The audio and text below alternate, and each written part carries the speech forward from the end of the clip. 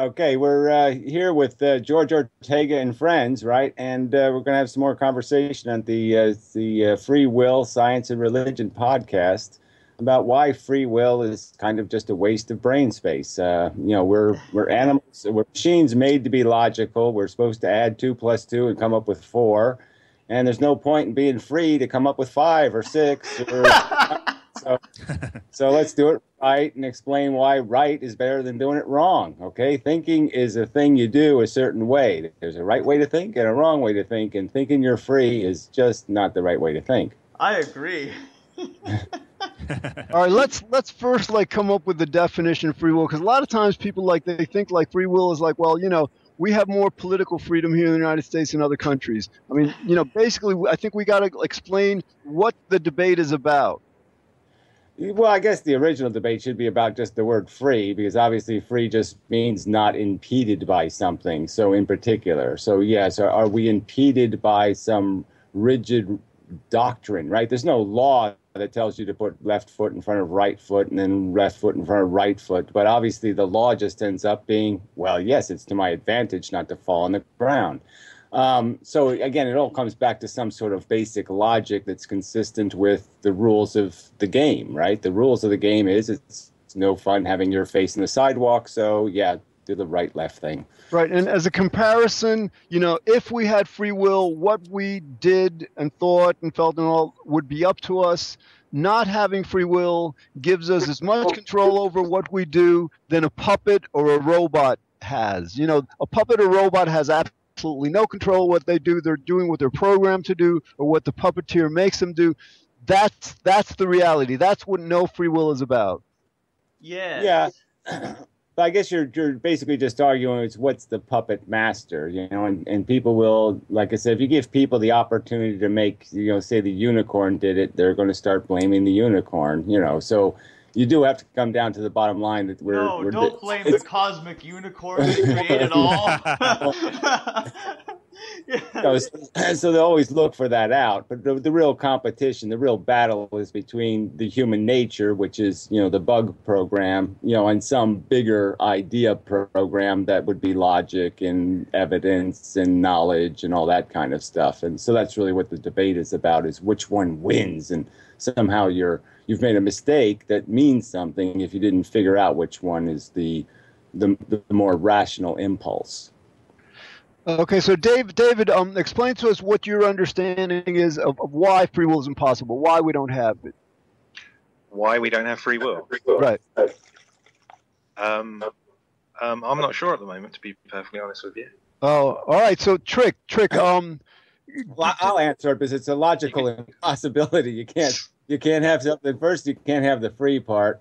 That's impossible. There's no such thing. Free is a non-word, right? It's the white space word. So first you have to have a cage before you can even talk about free. And then you're just talking about what kind of cages are controlling us. And obviously the cage is cause and effect. That's the biggest cage, right? Cause and effect. Nobody's found something that happened without a cause. So right there you say, well, that cage isn't going anywhere. You can pretend it isn't there. You can walk into the bars all you want, but it's a cause and effect universe, and you're in that cage whether you like it or not.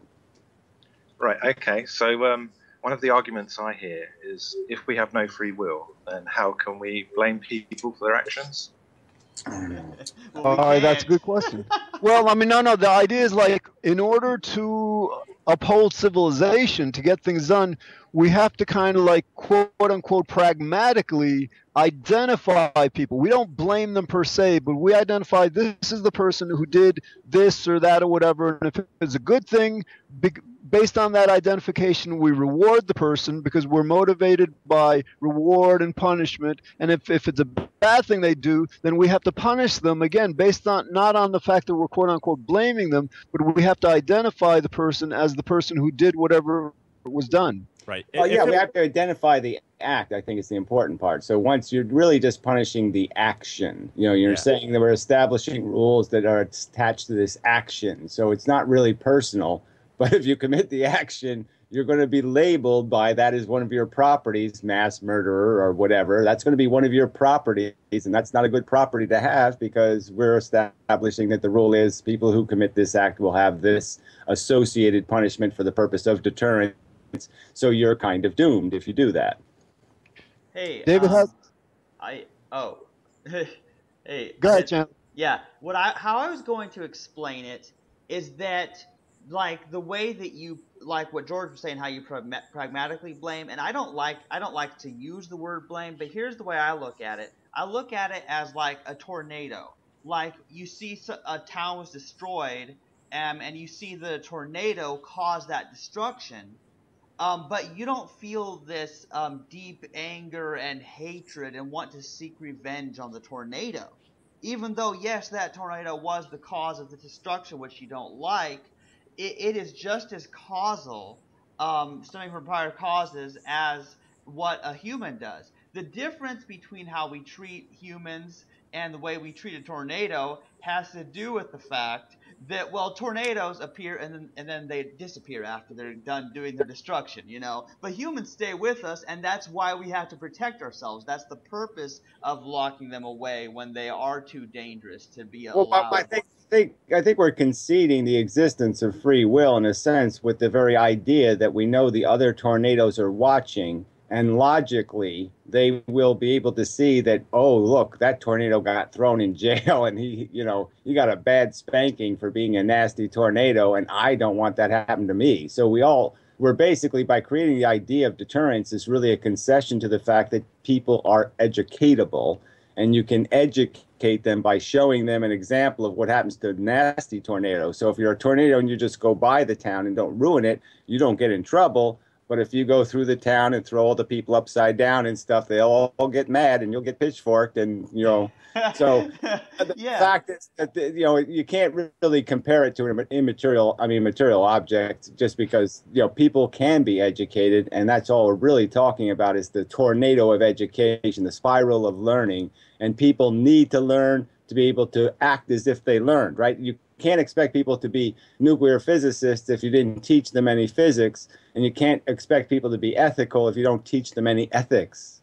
Right. Hey, I want to respond to what he just said there, because I think what we're actually getting at is we're talking about the thing about a mutable, meaning changeable, as opposed to immutable, unchangeable. Like, is our will mutable or immutable? Is it changeable or not? And I think that's the key distinction between tornadoes, is that they aren't like conscious living biological objects which learn, whereas because we have memories and do learn, we are changeable, whereas other things that are not conscious aren't so changeable.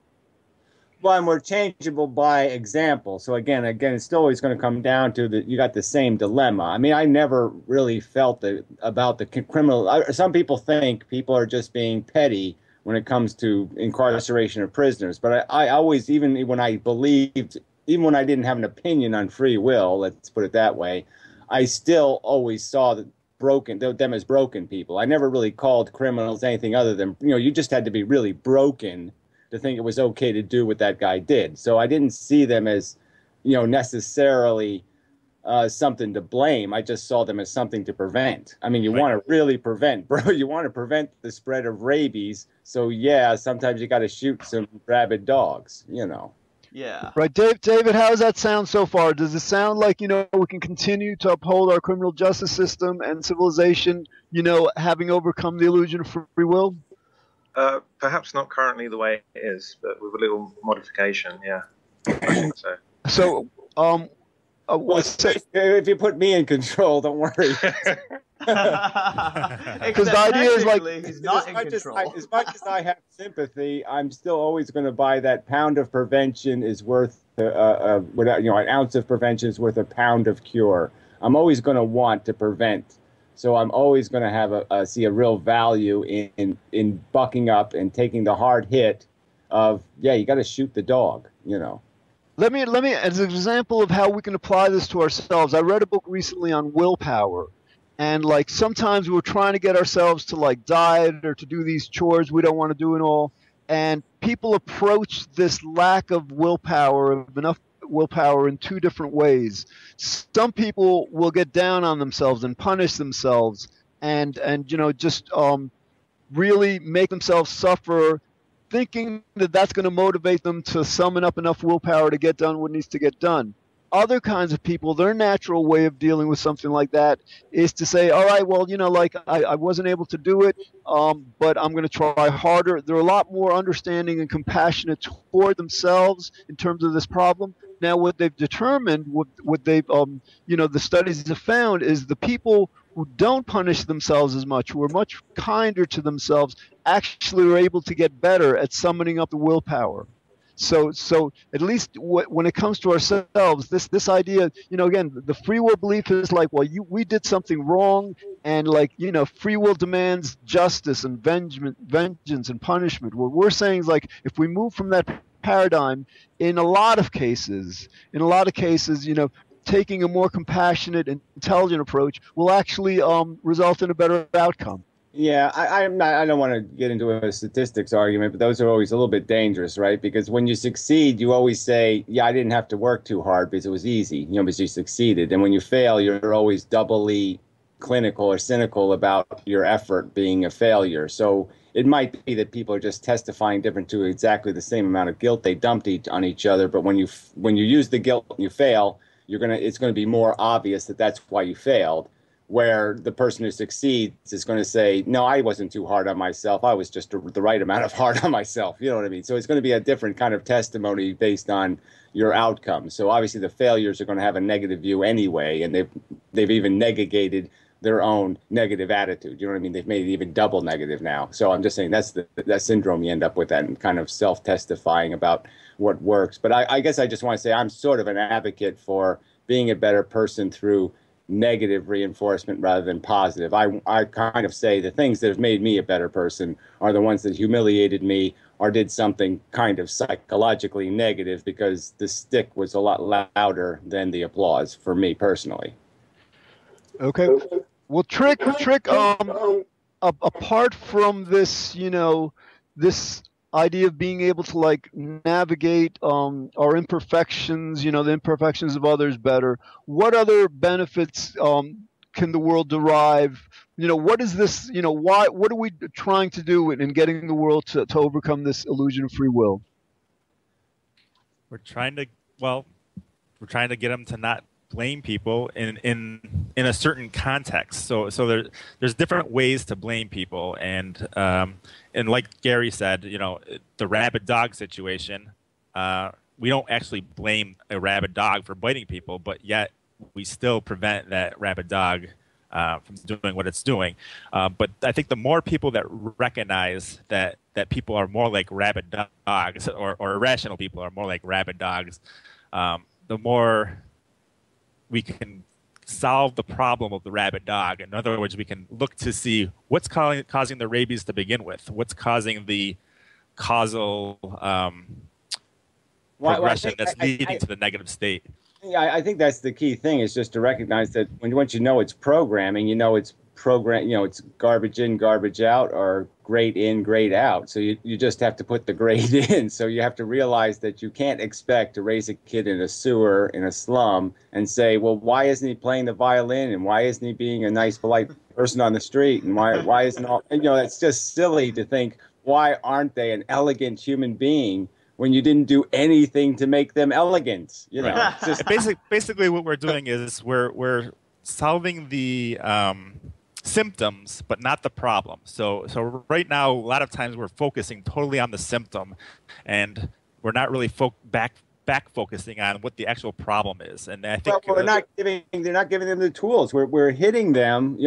It's like hitting a horse, and you're not showing him which direction he's supposed to go. Right. You know what I mean? Without giving them an instruction book of what they're supposed to be doing, there's no point in telling them they're wrong. Okay? You have to associate the behavior with the punishment, but you also have to show how you're supposed to be. You can't just say, don't be this, without showing them what they're supposed to be. And there's no real emphasis placed on the fact this is what it is to be a human being in a civilization, and this is why we have rules. And you have to sort of explain that the reason we have these rules is because in the end it's profitable for everybody. We all get to pay less and have more. And the whole point is that every time somebody commits a crime, it taxes us all. It takes frosting off of all of our cupcakes. Hey, what Right. But Gary said is so true, and it just so happens that I was in a discussion on Facebook, on a comment thread about spanking children, about whether people should spank their children or not.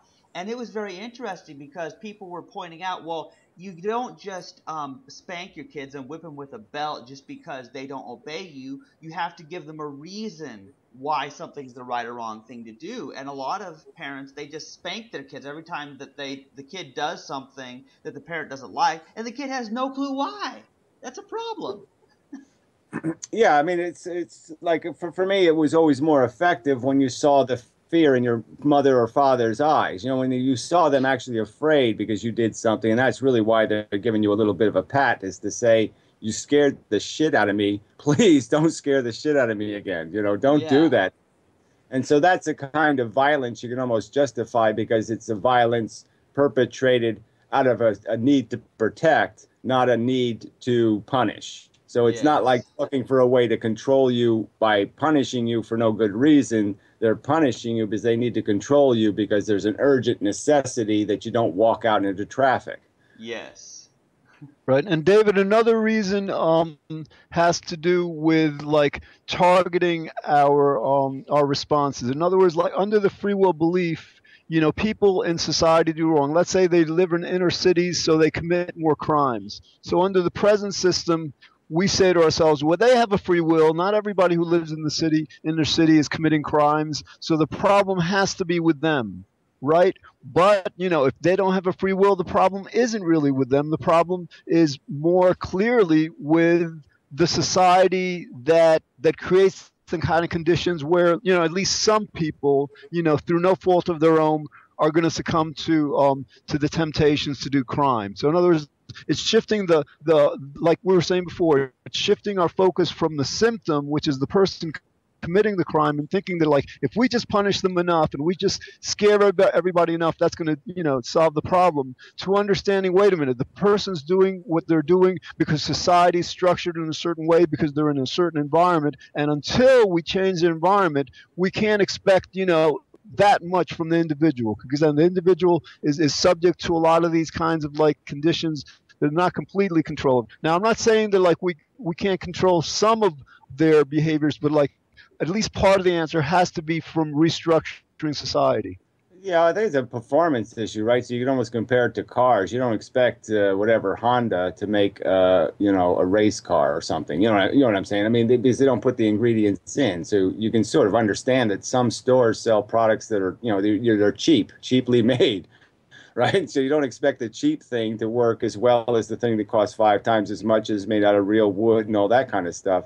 And it's just kind of silly that we can say, well, yes, sometimes the cheap thing does the job. But we know that over time, if you know, it's not going to be as durable, it's not going to be as reliable, and it's not going to be as dependable as producing that quality person, because it's going to take an exceptional cheap thing. Whether, you know, it's not going to be the average cheap thing that's going to work. It's going to be the exceptional cheap thing. So we're doing it on the cheap, and then we're expecting it to work as well as the thing that was made, you know, in the middle class, you know, cultured environment that had, you know, that played an instrument and had quiet time, and you know what I'm saying. I mean, it's quite obvious. Anybody can logically see that, you know, you can just imagine your own self and say, how could I become the person I am if I had to dodge bullets all day?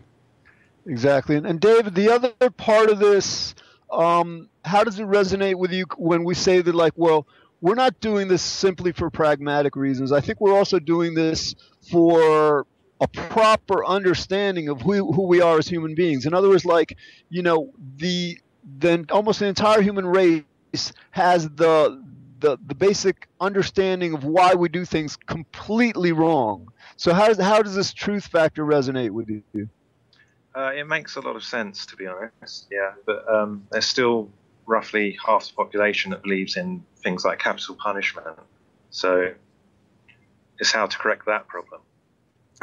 Yeah, well, you got one of them in the room. I mean, I don't really see it as an issue of what we use as deterrence. Like I said, I value deterrence very much. So I'm all, you know, like I said, I'd rather prevent the crime with making suggestions to the logic of the criminal, because they all have some logic, right? They're a scheming mind, and you will change their behavior by changing what's going to happen to them by committing the behavior. So I'm just saying, if you make crime pay, people will do it.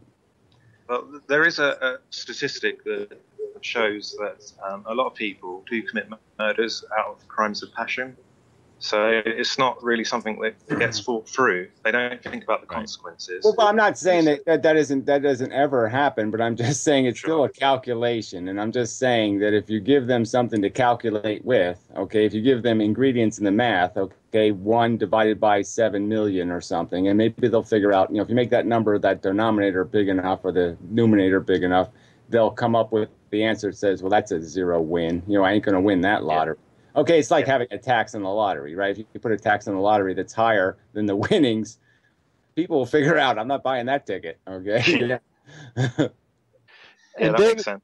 David, I think another thing, like decades ago, this crimes of passion defense was more respected. In other words, like, people recognized the person like was, really distraught, and so they couldn't really help themselves, and that was used. In today's climate, I don't know how it is in the UK, but in the United States, I don't think that defense is very effective anymore because this belief in free will is so strong. Right now, like in the United States, people will say, well, the crimes of passion defense is wrong because, like, if a person A could have like responded to the same situation without getting all distraught and all, then person B could have also. So in other words, like, basically they're operating from this free will perspective that people should have because people have a free will, they should be able to overcome their tendency to get all distraught to the extent that they commit a crime.